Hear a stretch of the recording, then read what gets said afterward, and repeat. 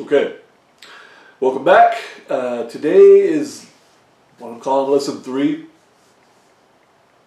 These lessons aren't arranged in any particular order. I just kind of made a list and I'm going through them one at a time. So what I'm going to talk about today is your foundations have to be in place before you can use advanced protocols. So what that means is if you are starting this whole thing and you see some workout that looks really cool, you need to be able to discern if it's appropriate for you. Okay, if you're a beginner, there's a lot of stuff out there that's really cool, that's fun to do, that's very satisfying, but you might need to lay down a foundation before you can really dig into those things.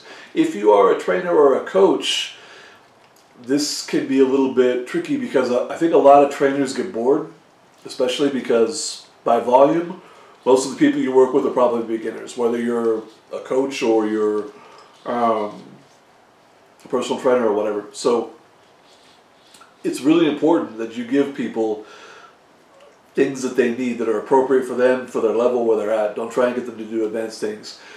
A very simple example that I can pick on is cleans or any of the Olympic lifts. A lot of people will just kind of, I don't know how many athletes I've talked to who freshman year in high school, they just started doing cleans off the floor the first day. They'd never done squats, they'd never done deadlifts, they had no foundation. I'm going to be blunt, this is stupid. It's really stupid. And the problem is,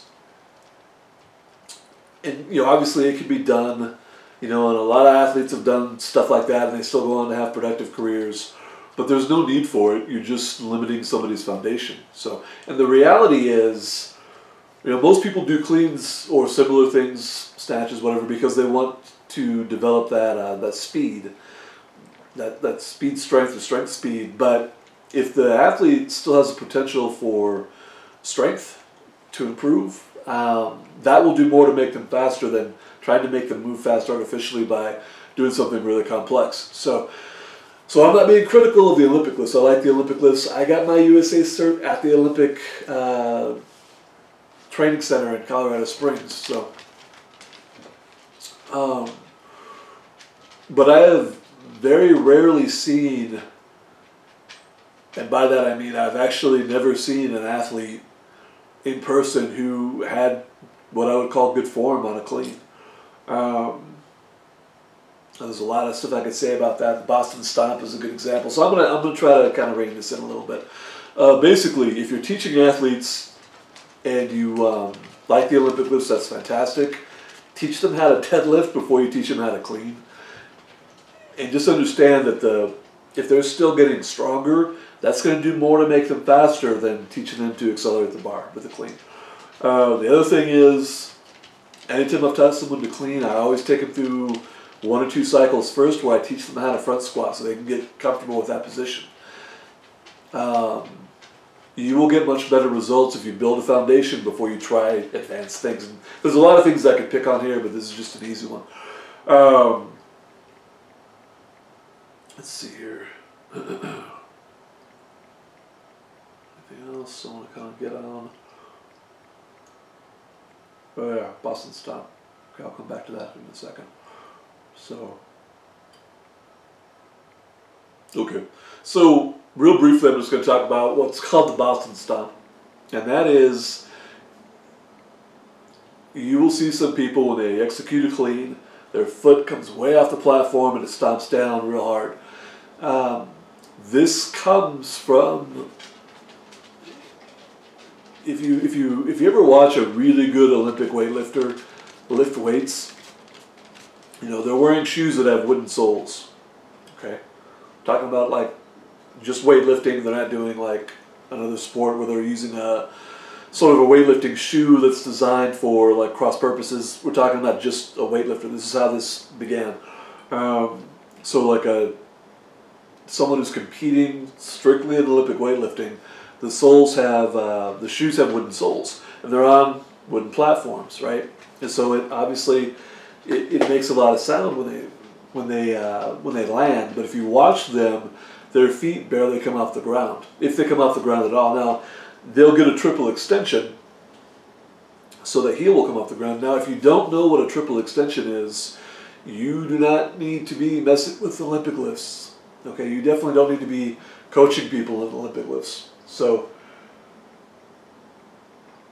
stop my video, go look up triple extension, and then figure that out before you proceed.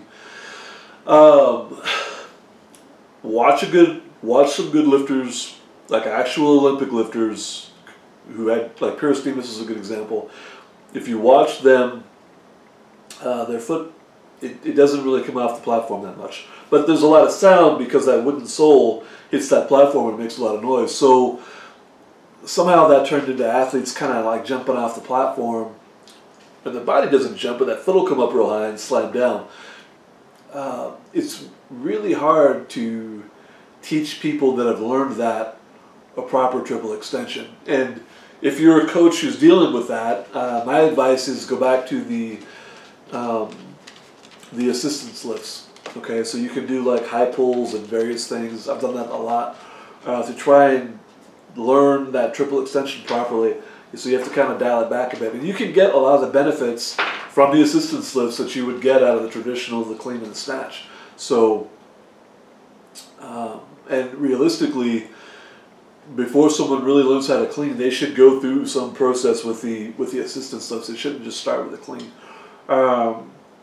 You will have some people who can, they might start with the clean and it might seem fine, blah, blah, blah. But if you don't have that foundation, really you're just, all you're doing is you're making their base smaller. So obviously, like the broader the base is, the better the structure. I probably didn't say that correctly. That's a real general statement, but maybe you understand what I'm trying to get at. So anyway, when you have beginners, so whether if you're a beginner yourself, you will respond really well to basic things for quite a while, like a year or two at least. Doesn't mean you can't explore the Olympic lifts. It just means you need to take a month or two at least, get good at a deadlift and get comfortable with a front squat before you try doing cleans. And there's a lot of other things I could kind of pick on with that. But so anyway, the basic of the lesson is beginners respond really well to simple things, and make sure you're not shortchanging yourself or your athletes by trying to do things they're not ready for. So that's all for today. Have a productive week. Thanks.